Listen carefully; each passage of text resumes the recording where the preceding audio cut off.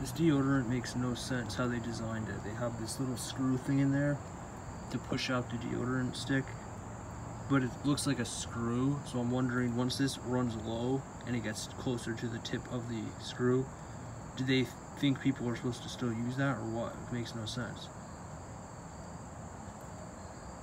Very weird. I've never seen a deodorant that looks exactly like a screw.